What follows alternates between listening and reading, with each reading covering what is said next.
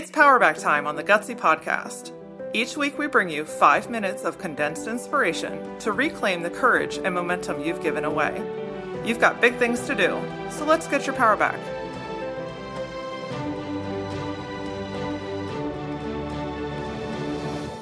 It is so easy to look at what everyone else around you and in your industry is doing and feel like what you're doing is not enough. Comparison is the thief of joy, my friends, and by watching everyone else's successes, we oftentimes diminish and put down the successful things that we've not already done, but are currently doing. This week's Powerback is that their success does not take away from yours. I really want to say that again. Their success does not take away from yours.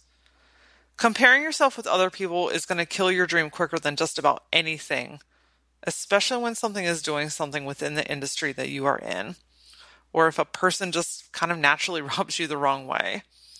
If you find yourself getting jealous, rude, upset, a little bit like, who does she think she is?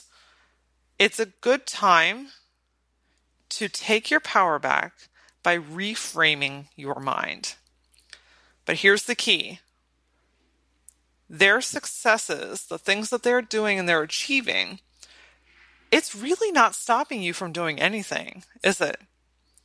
So what if they won an award? So what if they got a new client? So what if they got a new office? Those are wonderful things for them, right? Because if they're doing things and achieving them, that means that they are on their right path. What they're doing is not stopping you from achieving all the things that you have already set out to do. You both can run successful, amazing businesses, whether it's in the same town, the same city, the same state, the same country. Hell, we're all in the same world together, right? Regardless of where we're sitting right now, we can all achieve really great things parallel to one another. If you keep doing what you do best, any quick flames are going to die out pretty quickly, and the ones that are intended to succeed will succeed, and that includes you. So here's this week's Power Back exercise. I want you to make a list of the people that make you kind of want to beat your head up against a wall when you see them achieve something.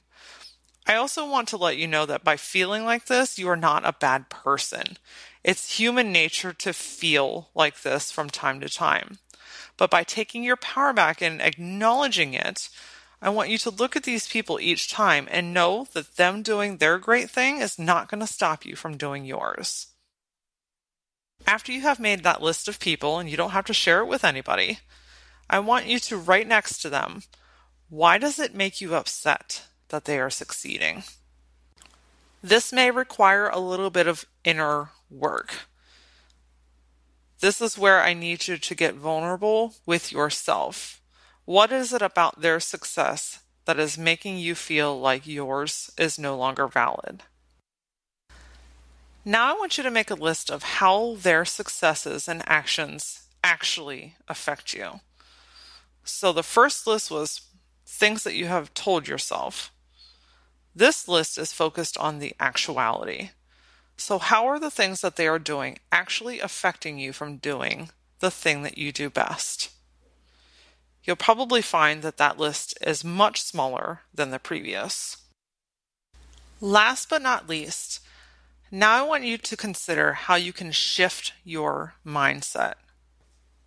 There is power in knowledge, and now that you have taken the time to acknowledge how you're feeling, who you're feeling about, and why, you're way better equipped for the next time someone succeeds, wins, achieves something.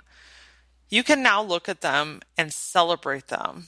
You can high-five them in person or from afar, knowing that they are not taking away anything that you are creating. They are simply following the path that they were intended to be on. Tune in next Tuesday as we get into the nitty-gritty of your business, as we define who you are, what you do, and how it makes a difference. All of these things are an imperative foundation to who you are as a brand.